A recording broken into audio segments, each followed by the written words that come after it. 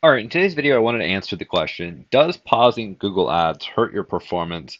And my answer is yes. If you pause your account, Google really gets rid of where you were in terms of placement inside Google Ads because it doesn't know when you're going to come back. So think of the auction house and say you're ranking number one or you're in the top, 1%, and Google's constantly showing your ads. You're getting great results, seeing lots of profit, lots of leads.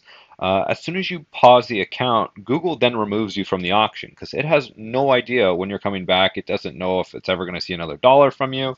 It has no real reason to keep you in their library or inventory of how well you used to be performing. And a lot of people don't understand this and that, like, oh, well, maybe my campaign is producing too many leads and I'll just pause it temporarily and then I'll turn it back on. And when they turn it back on, they find that, hey, my performance is, in the gutter. Why is it doing so bad? And this is because you essentially have to work your way back up to that number one spot. And that number one spot could have taken you, 6 to 8 months to achieve. And now, and maybe even longer. And now you have to really restart from there. So one of the things I recommend inside Google Ads is leaving your budget, even if it's light, say you have too many leads and you just really want to get rid of your account or your a campaign right now, just take it and set it to like $1 a day or maybe $2 a day.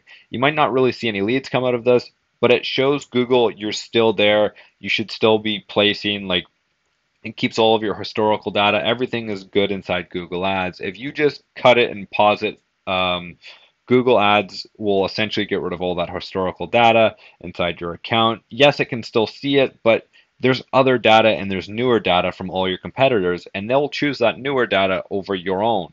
Now, you won't find any of this information really inside Google Ads because they don't really want to show all of their tricks and tools, and they shouldn't really because then people try to essentially not hack into it, but try to find loopholes and ways of working around it. And that's why they don't tell you everything, especially with their algorithms and how everything works. But this is something you should keep in mind. Don't go pausing your Google Ads every single time you experience either low performance or you have too many leads or whatever it is. Just set it down to a really low budget, maybe $1 a day, $2 a day, whatever it is, and just let it run. Don't pause it. You're going to hurt your account, and it's going to take a lot of time to ramp it back up.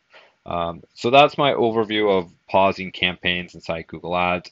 I recommend not doing it. If you're a client of a Google Ads agency, please don't go inside someone's account and just pause it and then turn it back on whenever you feel like it. You're going to experience horrible results. Other than that, you guys have a wonderful day. Take care. If you have any comments, leave them down in the comment section down below. I'd be happy to answer it. Have fun.